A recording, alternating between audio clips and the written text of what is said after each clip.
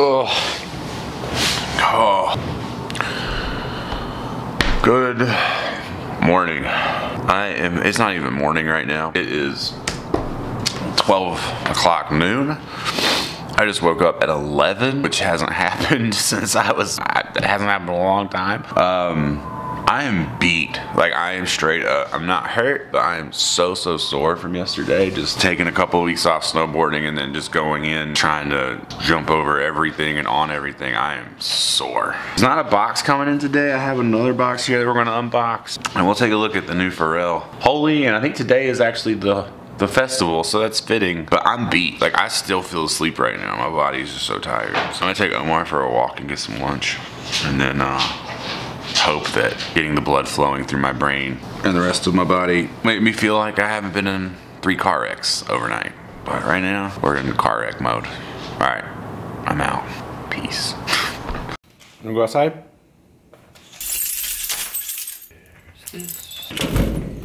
No! Bastards.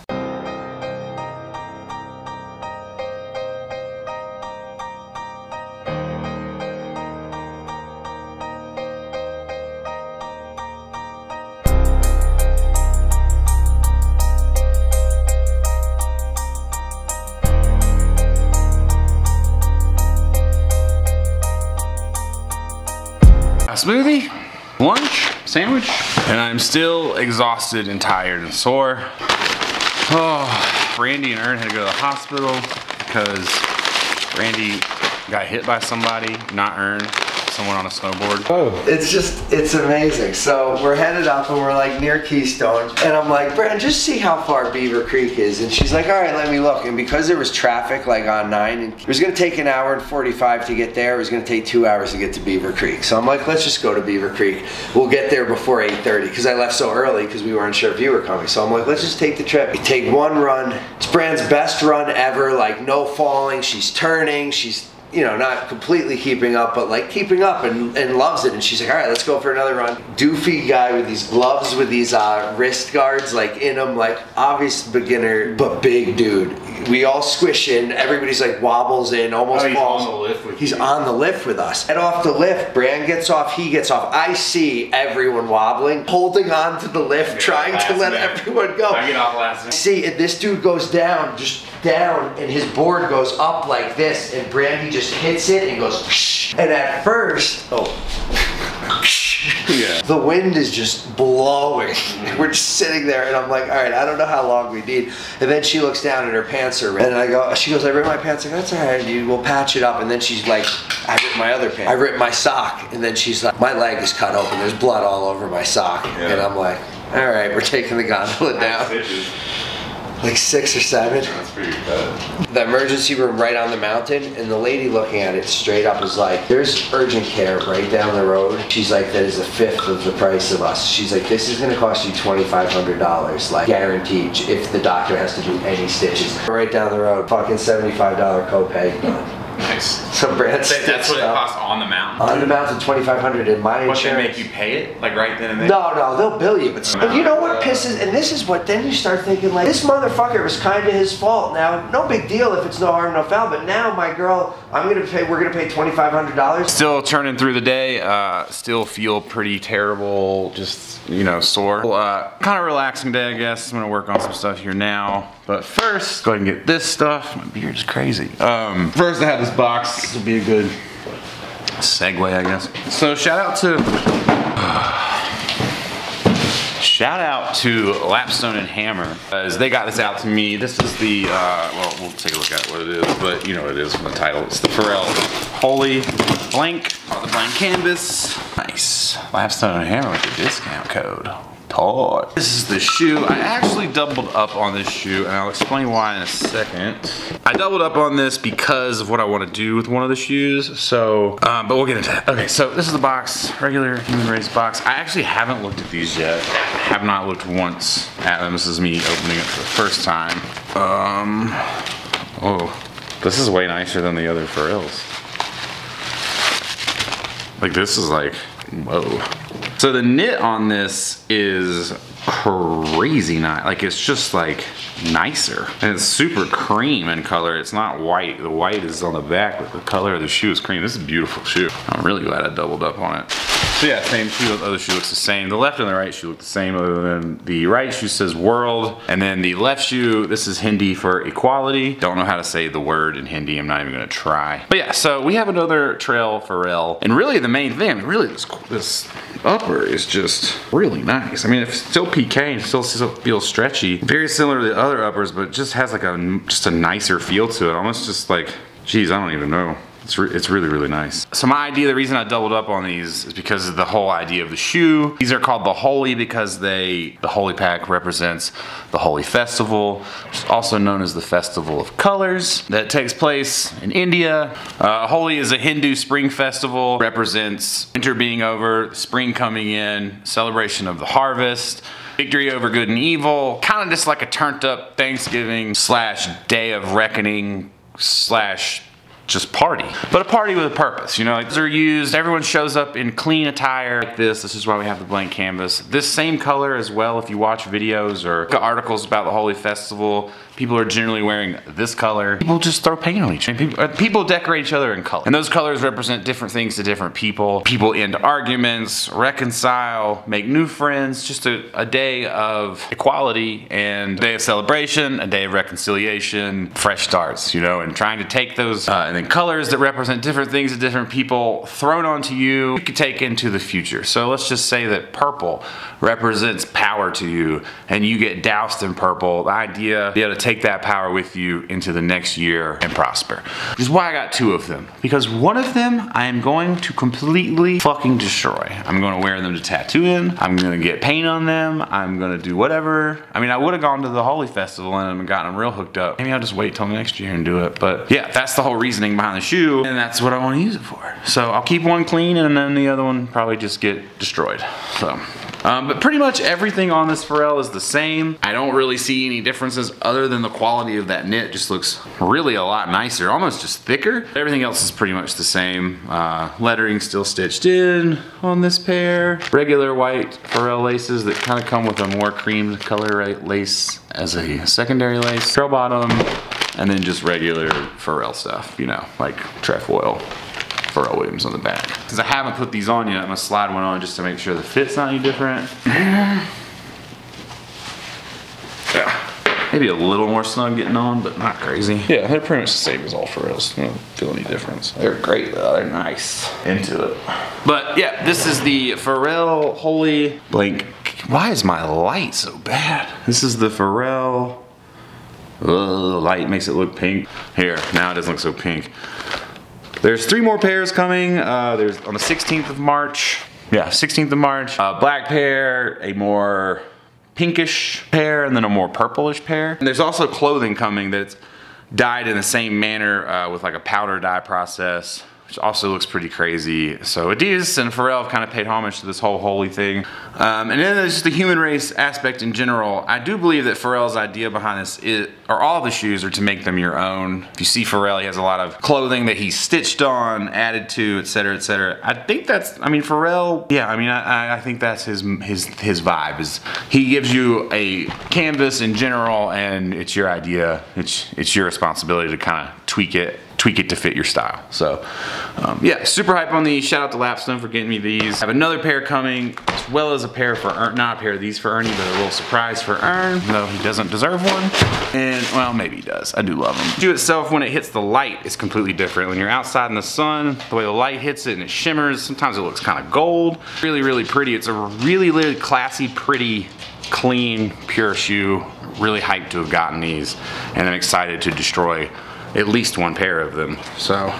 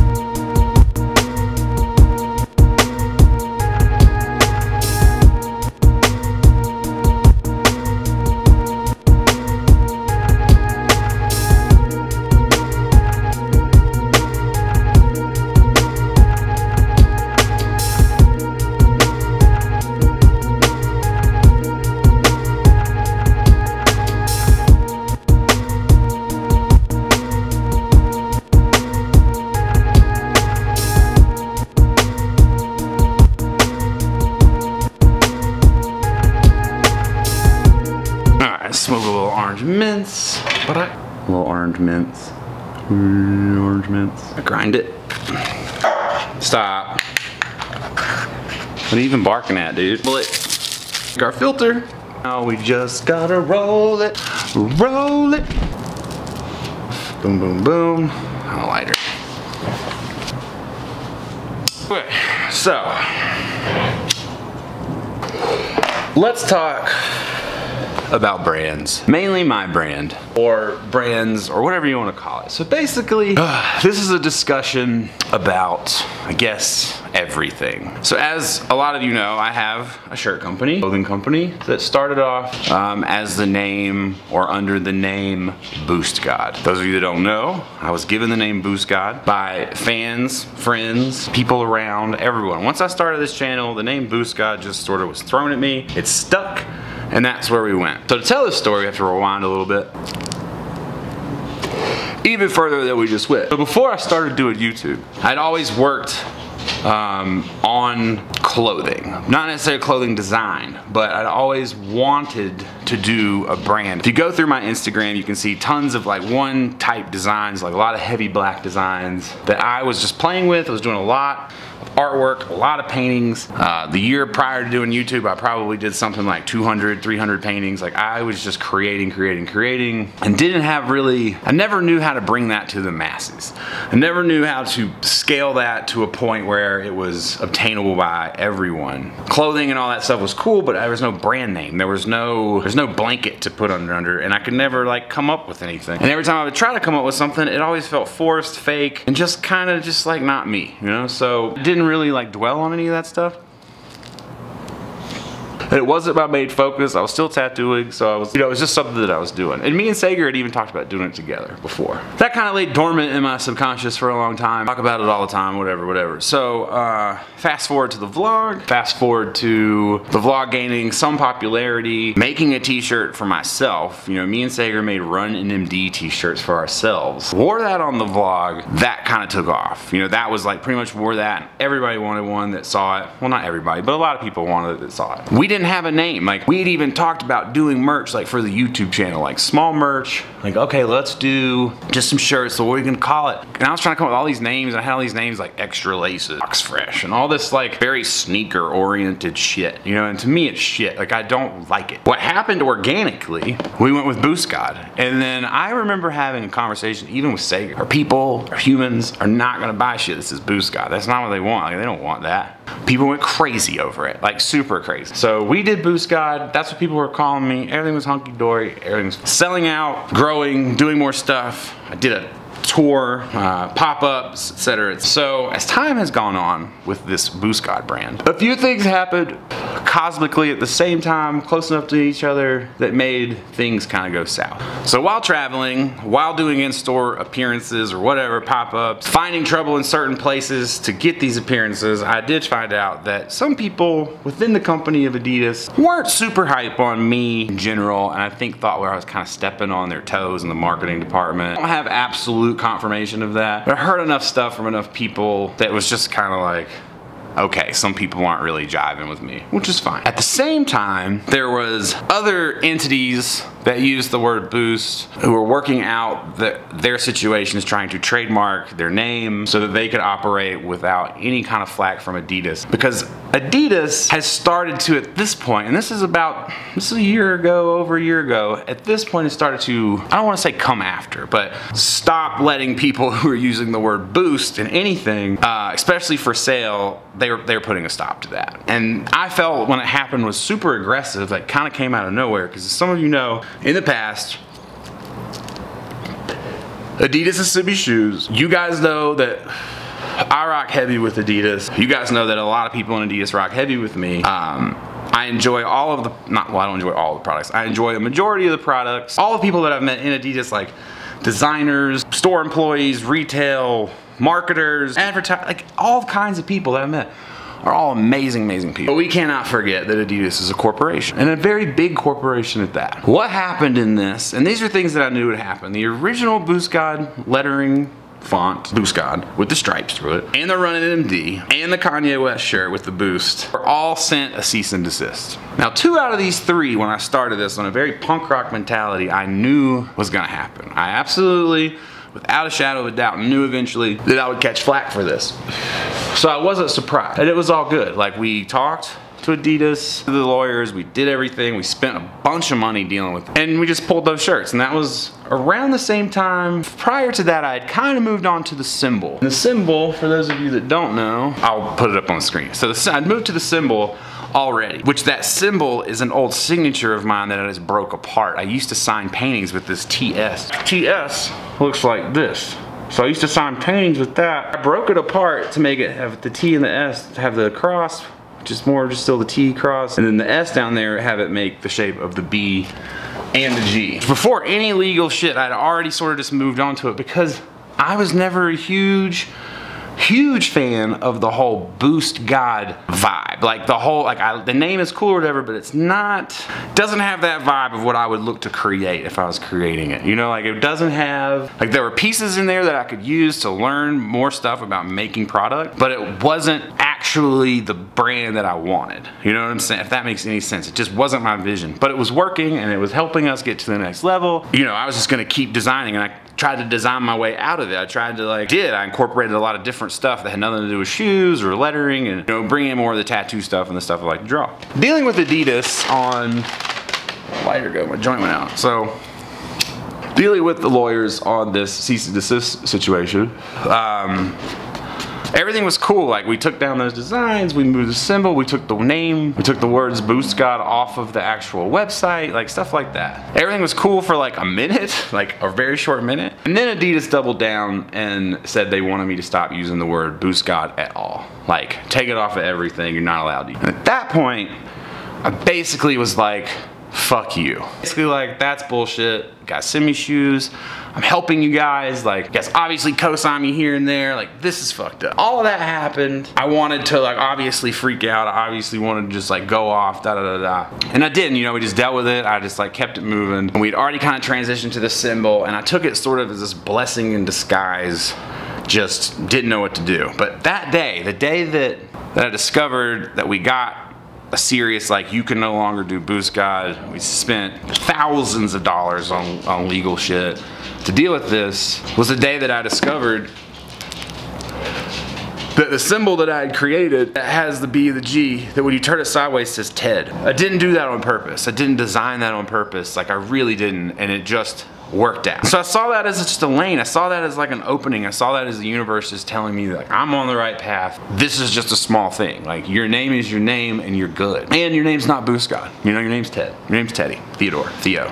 T. Whatever you want to call me. Asshole. I don't care. But my name's not BoostGod. So yeah, that kind of stung a little bit. And I started to do a little investigating to find out why this even happened. You know, like, why would Adidas come after me? You know, like and then I came to find out through investigation that someone else, who I don't know, who I have no idea who they are, I have their name somewhere, but tried to trademark BoostGod. And so once they sent out a trademark request, like when you send out a trademark request, people who may have interest in that trademark or already have, you know, proprietary space in that trademark are informed. And so when that happened, that trademark was applied for, that shut everything down. You know, and even some of the people at Adidas thought that it was me that was applying for the trademark, which I was not. I'd already talked to a lawyer about applying for a trademark and was told the information that I just shared with you. So I was just letting it fly. Nobody was fucking with me. It was all essentially what got that ball rolling, which got the attention of the legal team at Adidas, is me being kind of everywhere, but also someone else trying to fuck me, you know? And when they tried to fuck me, all they really did was bless me, you know, because it got me to just do something different because I wasn't satisfied. So we fast forward, we have the symbol. I'd been using the symbol before we even dropped the name officially. I don't remember what the last thing we put out was with the name. I want to say it was the towels, but I could be wrong, but that was one of the last things, just to let you guys know how long this has been going on. And I didn't want to say anything because this is not, I don't want to say anything now, and I'm not mad about any of this. I'm explaining it because I want people to understand my vision for the brand, or my brand, or a brand. We have the symbol, we're rocking the symbol, we're dropping all kinds of stuff with the symbol.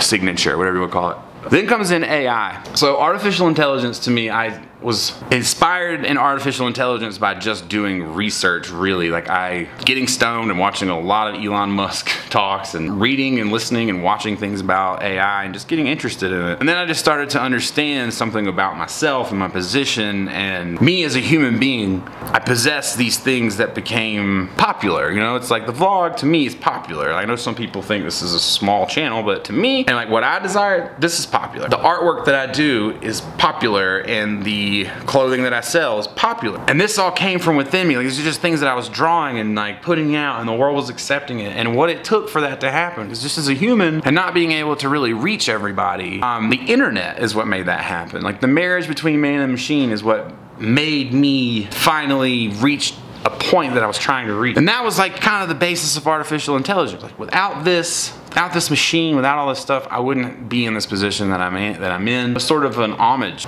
to the benefits of AI, while also trying to create a label that existed or that would exist in the future. You know, like a clothing streetwear brand that would exist in the future, and just kind of making t-shirts, or starting with t-shirts that just sort of paint that picture, like this futuristic approach to design. Not necessarily in the clothing. I'm not talking about like pressing a button and having your clothes take over your whole body, because I can't afford to do the research and development, but that was the whole idea. Kind of like a polo sport for the year fucking 3060. And then the AI camo pack dropped with Adidas, which felt very weird to me. And I may have overstepped some boundaries. I hit some people up through Adidas when the AI camo pack came out, because I kind of felt like they were gonna come after me again on some shit. And I invested a ton of money into AI, me and Sager both. So we were like super just kind of like, this is fucked up. And it didn't end up happening, nothing happened. Like AI was fine, no one touched us, it was great, like, whew, great, you know? During all this, while developing AI, I had come up with these designs, this "you are your enemy," and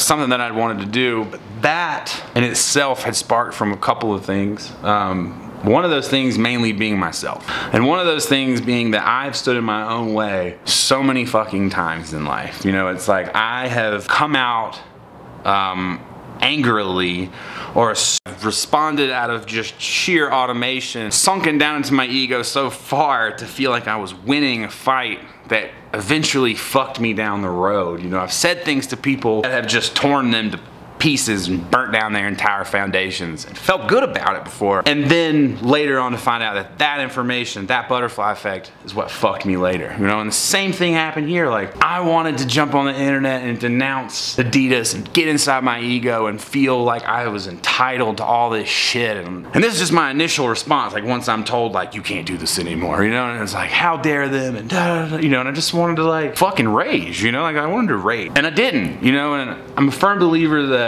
I mean, I guess I sort of believe in reincarnation, but I think that we're reincarnated daily, you know, and I think that you're given a lot of opportunities to change how you respond to things. You're given opportunities to change the makeup of who you are, who you tell yourself you are. And I, at that point, had a moment of clarity where I realized coming out on this information in an angered way, being like, fuck you, fuck you, fuck you, was not the way. The fucking way to get through this was to talk to myself. And the thing that I needed to tell myself the most was that I needed to shut the fuck up. Nobody had really taken anything from me, you know, like I still had the power of design, I still had the power to draw, I still had the audience, I still had people that wanted clothing. I have some of you that will fucking follow me to wherever I go because you know I'm not gonna lead you astray. Like, there's all kinds of shit that I still had and that I wasn't paying attention to. And because I was just mad, you know, I was like angry that somebody was fucking with me. Things fuck with you from time to time. The world is gonna fuck, life is gonna fuck with you, people are gonna fuck with you, companies might fuck with you, but it does, you know, that little piece, this one little issue or whatever, doesn't mean that I hate the shoe, the designer, the guy who, you know, the marketers, my friends that work there. Like, I don't hate any of that stuff. So I can't just blanket everything in with one thing, and I can't just burn this shit to the ground. Not that I could burn Adidas to the ground, but I can't just like volley against something that I've so openly said that I care about, because I still love the shoes and I still love all this stuff. So I knew that, and that was where "you are your enemy" came from, as well as some people in my life that I also feel like stand in their own. That's what it is. Like, it's just this mantra to fucking like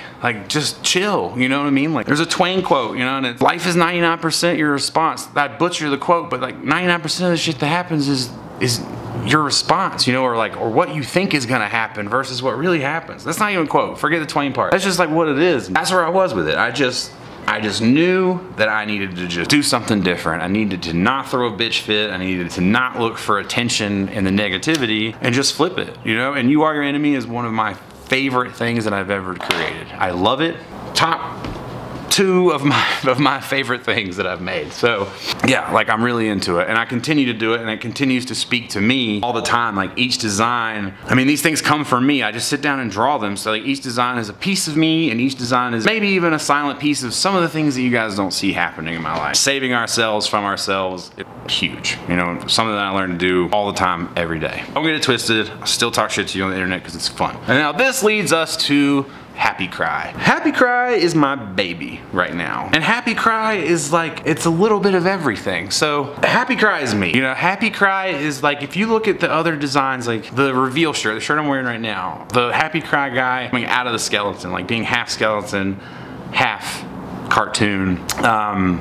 That is a fucking separation. Like that is me showing this separation, this art style, these skulls and daggers and all of these things that are either highly romantic or highly somber. They have these like raw human emotions, death, love, all these things. That's me coming out of that as a spirit. Like I feel like HappyCry is sort of this spirit. What it means to me is because I'd finally discovered what I was looking for in the beginning. You know, I'd never had a brand name. And I always thought that I needed one, and I realized that I don't. And the idea of the whole brand, if it's me, if I'm just portraying me, is to be sort of like water and just ebb and flow and create things as I want to create them. And if one day I want to make a Christmas sweater, like being able to make a Christmas sweater and not being like, well, you know, we don't really do stuff like that. Here at da brand, we don't do that. Like that's not fitting in our vibe. Like I never wanted to like typecast myself into just being like, oh, you just put out Blocks logos, or you just put out this, or you can't do that. You can't put that on a shirt. Like I just want to make stuff when I want to make. And HappyCry is that. Like it's a mind fuck because it's a brand name that I didn't want to have a brand name, but it's the celebration of it. It's the celebration of me realizing that I can kind of do whatever I want if I just stay creative. Like I don't have to box myself in. And it's also the evidence, or it's also like the context of all the shit that I've been through the last year and a half, where I'm just like want to keep a smile on my face, or do keep a smile on my face for the most part. I know that people think I'm a dick.